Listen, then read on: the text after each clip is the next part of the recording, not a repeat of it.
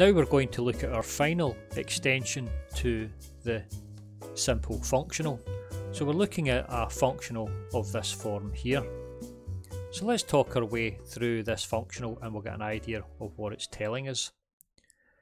So the simple functional that we dealt with before is a function of our independent variable x, and we have our y as a function of x and y derivative as a function of x, and that's all by dx.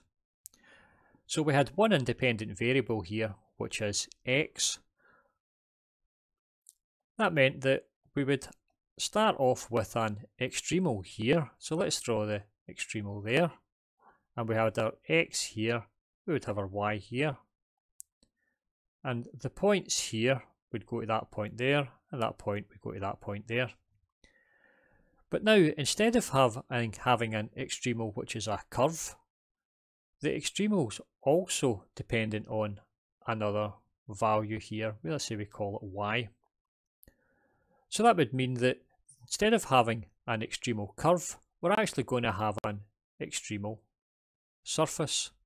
So that curve there becomes a surface in 3D space. So this is our extension then to our simple functional. We're changing the functional from a function of one variable x. In this case here, we'll look at it in terms of two variables, x and y. So that means we're going to have the double integral. So it has to be a double integral because we're integrating it in both respect to x and also with respect to y. So we're going to have our function of x and y, and up this axis here would no longer be our y, we'd have another variable here which would be our z. So this is our z as a function of x and y. And we're also going to have the values of p and q. So p and q is the rate of change of z with respect to x, and q is the rate of change of z with respect to y. So this is our new functional form here. So again, we've drawn it out down below. We've got, in this case here, we've got an x, we've got our y and our z axis. So in this simple functional case here, we would start off with a curve here, which would have been given by our eta of x. But instead of having a curve here, eta of x, we're going to start off with not a function eta of x, but we're going to have our eta of both x and y. So instead of having a family of curves, epsilon eta x of y, we're going to have a family of surfaces. So our family of surfaces, the boundary point of the surface is going to be a value of 0, in the same sense that the boundary of our simple eta of x is going to be 0 at this point and this point, but now it's going to be 0 all the way around the boundary, and we're going to have some little surface here. So this surface here is going to get added on to the original extremal surface, and it'll give us our second surface here, and that's what I've got drawn down here. We've got our epsilon eta x and y, which is our family of surfaces. So this is the thing that we add on in order to generate the variation.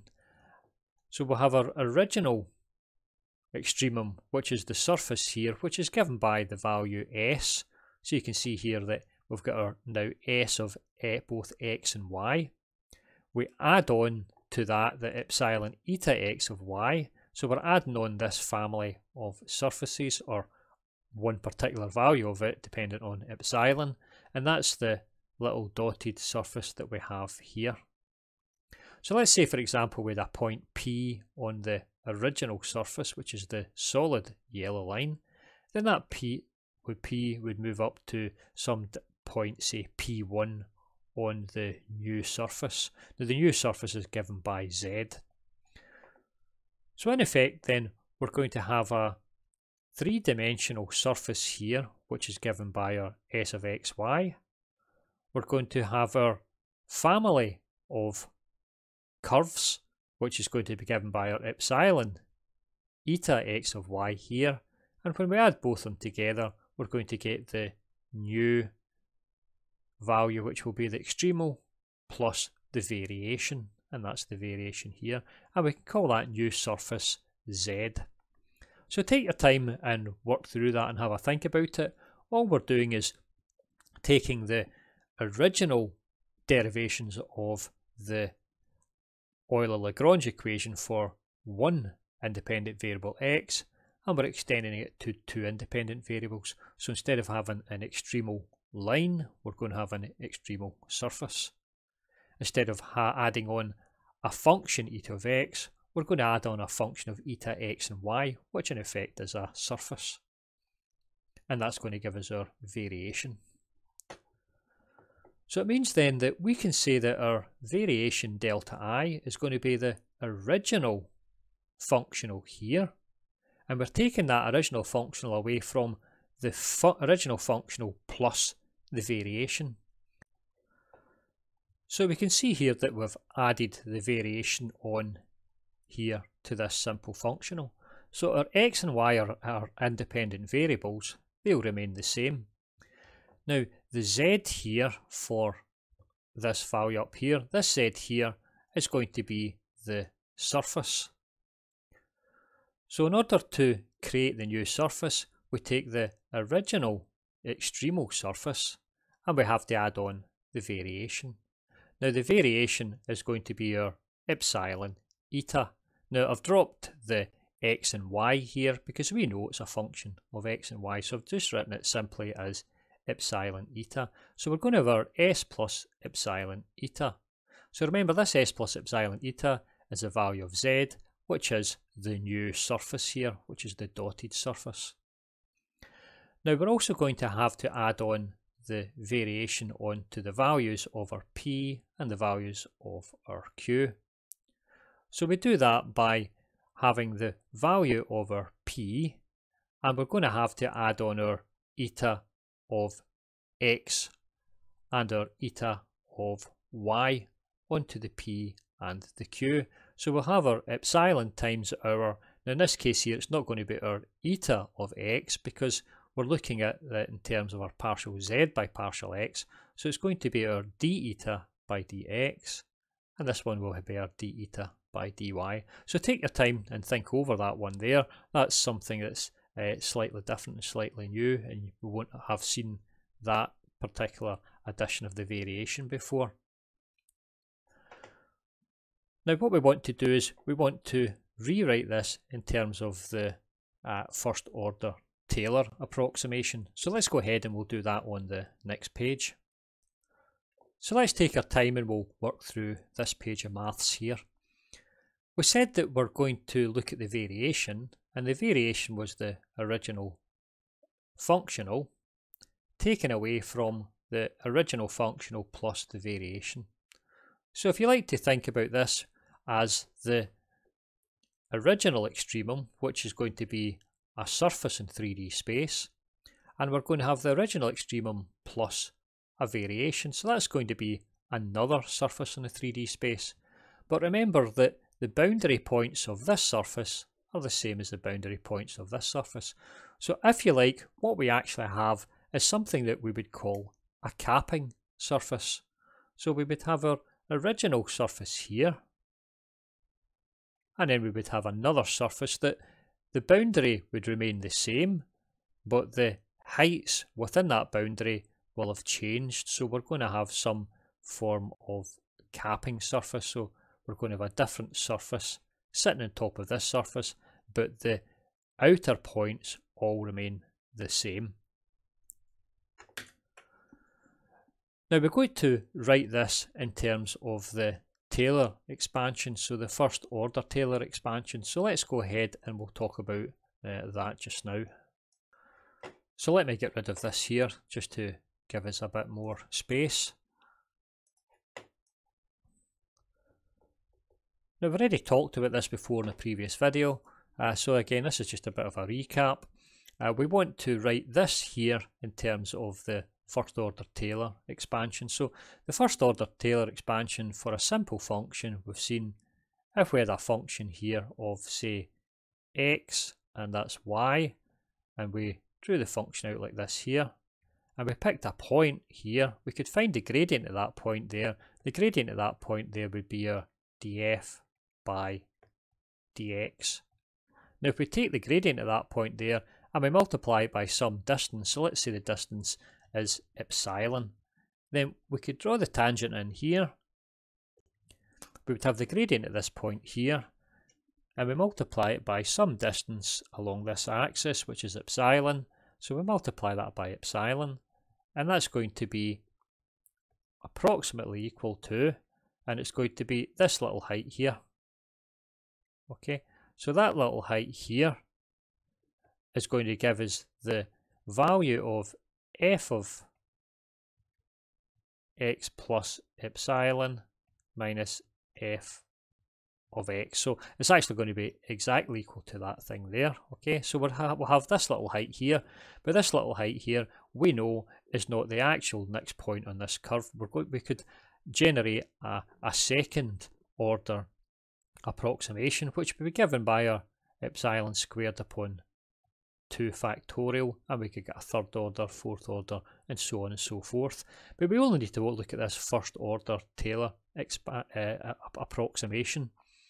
So we've got our epsilon here, so there's our epsilon there, but our df by dx is not we've not got a simple function here, we've actually got our functionals. Okay, so our functionals are going to be our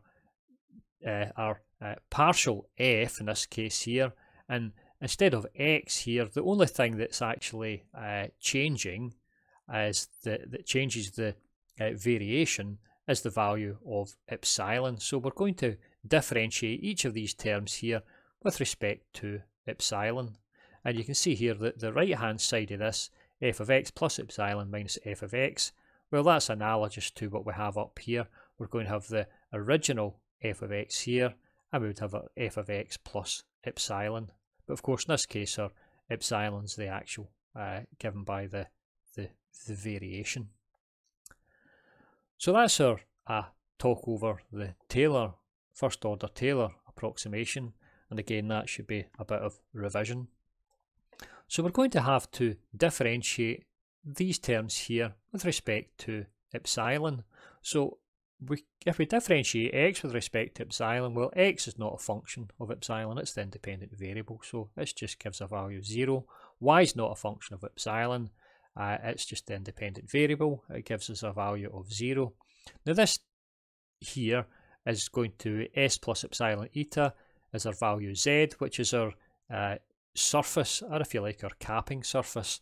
Of course, that is going to be affected by epsilon. As we change the value of epsilon, then that capping surface is going to change. So we don't need to differentiate f with respect partial f by partial epsilon of this function here, s plus epsilon eta. And we're going to again differentiate this term here with respect to epsilon, because this is going to be a function of epsilon, and also this term here is going to be a function of epsilon. So we have to differentiate each of these three here. So I could call that one 1. So we've got to differentiate that one there, and we've got to differentiate that one there, and we've got to differentiate this one here. But you can see here that 2 and 3 are actually just ostensibly the same. So once we've differentiated this one, this other one here will just be exactly the same, or just be very similar. So the thing about this here as well is that we're going to differentiate our functional with respect to epsilon, but we're going to have to use the chain rule, because our function f is going to be, first of all, going to be a function of our value z, and our z is then going to be a function of epsilon. So we can write partial f by partial z, and then we can work out the d z by d epsilon. But what is z? Well, we know that z is just going to be our s plus epsilon eta. So we're going to have to differentiate this little term here. So we'll leave our partial f by partial z as it is, and we'll differentiate this here. Now we've seen this multiple times already. So if we were to differentiate this here with respect to epsilon, well, our s is not a function of epsilon. S is our original extremum. So that would give us a value of 0. This here would be a product of two functions, so epsilon and eta. So we use the product rule for differentiation. We differentiate one, multiply it by the other, then differentiate the other, multiply it by the first. So we could look at this and we could say we could differentiate the epsilon. So we'd have d epsilon by d epsilon, which is just a value of 1 times the value eta. So that's going to give us a value of eta. And the second one we differentiate would be d eta by d epsilon and multiply it by epsilon. But eta is not a function of epsilon. Eta is a function of our x and y. So that term would just go to 0. So finally you would just be left with this term here, partial f by partial z times the value of eta. Now again, we've seen that whenever we derived the original Euler-Lagrange equation. Now the next term here is a little bit more involved, but what we're going to do is work through the same process. We're going to have a chain rule for differentiation, but what we'll do is we'll replace this whole term here, p plus epsilon d eta by dx, by our value k. So that's just a dummy variable we're going to add in. So we're going to have our partial f by partial k times dk by d epsilon. Now what we'll do is we'll leave the partial f by partial k, and then we'll have d by d epsilon, so that's d by d epsilon over value k. Well, our value k is just this term here, so I've put this term in here. So again, we're going to be left with our partial f by partial k, d by d epsilon of, now this value here, p, well, p is nothing other than our dz by dx. But what is our value of z? Well, our value of z is just going to be our s plus epsilon eta. So we're going to be left with our d by dx over our s plus epsilon eta. So this term here is just the term p. And then finally we're just left with our other term here, epsilon d eta by dx. So again, we'll leave the partial f by partial k and d by d epsilon, and then we'll do the differentiation here. So the first term here is going to be our ds by dx, so there's our ds by dx, and this term here is going to be the product rule again for differentiation. So we're going to have our d epsilon by dx times eta, so that's d epsilon by dx times eta, and we're going to have our d eta by dx times epsilon, that's d eta by dx times epsilon. Now we're going to have to differentiate each of these terms here with respect to epsilon.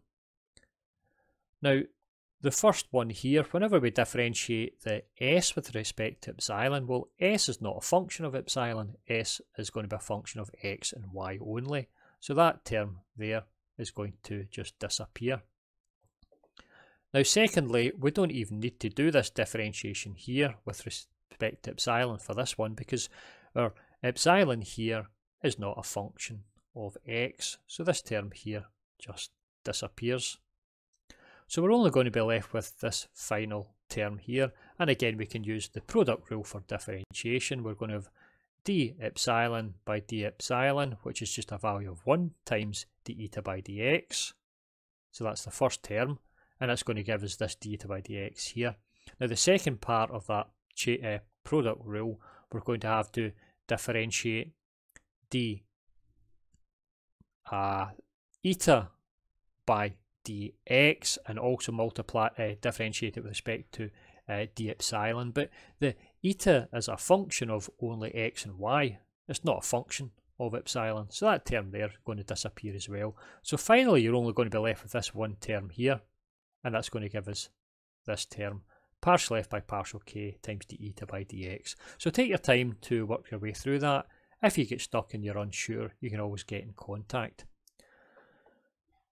Now we're going to do exactly the same for this term here.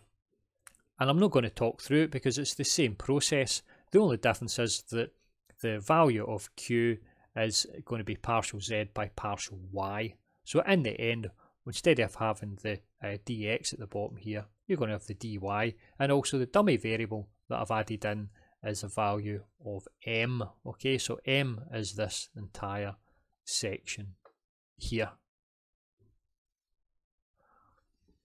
So what we want to do now is take our three terms, this term here, and this term here, and this term here, and we want to place it back into our Taylor expansion up here. Okay, so I've done that in the next page. So I've gone ahead and I've put the three terms that we've derived in the previous slide inside the double integral, and we're multiplying that by our epsilon, and that's by dx dy. So this here is our Taylor expansion, so the first order Taylor expansion. Now we know that as epsilon tends towards 0, then the value for z, which is in effect our capping surface, so this is our original extremum plus the variation, it's just going to tend towards the original extremum, which is the value of s. Our k is going to tend towards p and m is going to tend towards q, so we can rewrite what we have here down below. Now we know whenever we worked out the Euler-Lagrange equation that we wanted to separate the values of eta out from this equation. So if we could take eta out of this bracket, then we know eta of x and y is not going to be equal to 0, because eta of x or y is going to be our surfaces which we are using in order to generate our variation. So it means that whatever is left within inside this bracket is going to be the differential equation that you're going to have to satisfy in order to ensure that we have an extremal surface. Now we're going to have to use integration by parts, but we're going to have to use it in terms of two variables in order to separate our eta x and y. Now in order to do that, what we're going to do is go over something called Green's theorem. So we'll use Green's theorem in order to work through and separate out these values of eta. But that's enough for this video. On the next video we'll work through Green's theorem and then we'll apply Green's theorem to this in order to separate out and find the final differential equation, which in effect will be the Euler-Lagrange equivalent for this functional of two independent variables. So that's all for this video. Thank you for listening. I'll get you in the next video. Goodbye.